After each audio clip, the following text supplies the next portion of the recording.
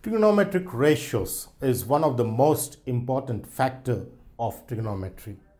The origin of trigonometry has finally led to trigonometric ratios which help us in solving the previously discussed puzzles. The main intention of trigonometric ratios is to solve some of the mysteries like finding the height of the Qutb Minar or crossing the river or finding the width of the river flowing opposite to go to the opposite side of the forest. So how do we see? Let's see how trigonometric ratios have come into existence. What is the purpose for inventing the trigonometric ratios, or we can call this as origin of trigonometric ratios. So let's see how it comes into existence, of course connected with right angled triangles. So in this case, let me imagine a right angled triangle which is, say, quite very small out here. I take a very small right angled triangle, in this case right angled at this and this being theta. So if this is theta and this is right angled triangle, then obviously we know that the side opposite to right angle is hypotenuse and the side opposite to theta is opposite, and obviously the third side is adjacent, is what we understand in this triangle 1. So this is triangle 1. Similarly, I take the triangle 2. So in this case, let me take a little bigger triangle, say, in this case, same angle theta. I do not change the angle theta, which is for this. The same angle is maintained out here, and then this is opposite, this is hypotenuse, and this is adjacent. Next, I consider the third triangle, the triangle 3, which is quite big. This is the triangle which is bigger than this and more bigger than this, and here I take the angle theta. Now let's identify H, O and A. This is H, this is O, and this is A. Now since each of them are with different dimensions, I take this O1 H1 A1, O2 H2 A2, and O3 H3 A3, because the three sides are different. Each of the respective three sides H, O and A are different. So for triangle 1, my hypotenuse is denoted with H1, opposite with O1, and adjacent side with A1. But interestingly, for each of them, the angle is same. This is a very important note to be made, that here one of the angle theta is same, but each of the sides are with different dimensions. Smaller triangle, medium triangle, and a bigger triangle.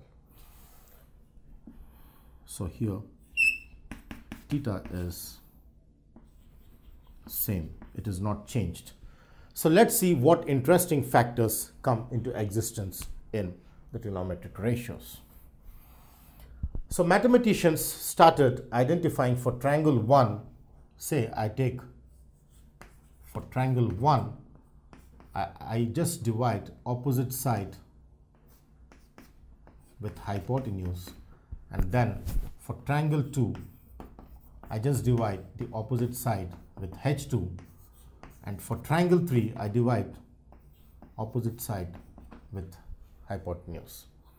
Interestingly, mathematicians have come out that for triangle 1, where the theta is same, O1 by H1 gave an approximate k value. Say it is some k. When divided, it gave some decimal value which was denoted with some k. Similarly, for triangle 2, with the same angle theta, when this was divided with this, the measurement of O2 divided with H2 has given the similar approximate value of k. It gave the same k as obtained in triangle 1. Further, when this side was divided with this side approximately with the same angle theta, this dimension by this dimension of the third triangle also gave an approximate value of k. That means each of the triangles had k which was approximately same. but not exactly equal, but with minute error in the value of k. Therefore, this made mathematicians understand on the common factor between each of the triangles where one of the angle is same. In a right angle triangle where theta is same, then there was some relation between opposite side and hypotenuse of each of the triangles where all of them were k, etc. So the mathematicians started calling that opposite by hypotenuse as sine theta. The purpose of inventing this common thing was denoted with opposite side by hypotenuse, and it was defined as sine theta. The word sine, which stands for sine of theta, was taken as the root. So sine theta was the value given for opposite side divided by hypotenuse. So whatever k I get here is now called sine theta. When I divide the opposite side by hypotenuse, the value I obtain is called sine theta. And that is for any triangle with angle theta. I take a big size of a triangle as huge as the sky and take the angle theta to be same, then opposite side by hypotenuse of that triangle will be same as opposite side by hypotenuse of this smaller triangle. That's how we conclude through the opposite by hypotenuse. Similarly, as we connected opposite and hypotenuse, there were also similar comparisons made from adjacent by hypotenuse. So let's see what interesting facts have come through adjacent and hypotenuse connected through the ratio. Next comes connecting adjacent and hypotenuse. So for triangle 1, triangle 2 and triangle 3, I have adjacent by hypotenuse is approximately equal to adjacent by hypotenuse approximately equal to adjacent by hypotenuse, which was denoted with some k. This was also true for adjacent divided with hypotenuse, just like opposite with hypotenuse. So whatever adjacent length divided by hypotenuse, and this by this and this by this of any size triangle, provided theta is same, has given me all equal values, and that equal value was denoted with cosine theta. Cosine theta is what it is denoted with. So this value has been denoted with cosine theta, or cos theta is called adjacent by hypotenuse, is what has been derived as the formula for trigonometric ratio. One of the trigonometric ratio is cosine theta or cos theta is adjacent by hypotenuse. Now lastly, let's see the comparison between opposite side and adjacent. We have compared between OH, HA. Now comes the turn on comparing between A and O. So let's see what is the interesting conclusion made out there by the mathematicians. Now let's see the relation between opposite and adjacent side, where for triangle 1, triangle 2 and triangle 3, I have opposite by adjacent for triangle 1 is also equally approximately equal to the opposite by adjacent of the triangle 2. Similarly, if we take the opposite side with adjacent side for triangle 1 is approximately equal to O2 by A2, approximately equal to O3 by A3, which is some constant k. This also made the mathematicians come out with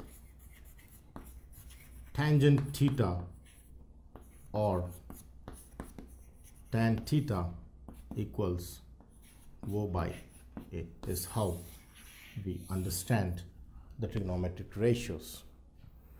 So these are the three trigonometric ratios. Now that we have connected A with H, H with O and O with A, we have three trigonometric ratios invented by mathematicians for a right angle triangle using this purpose of same angle theta.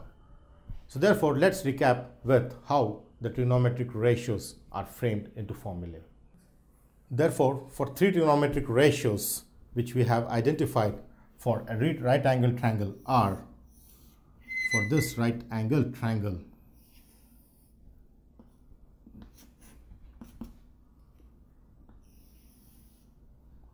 If this is theta, then this is opposite side and the hypotenuse and the adjacent side.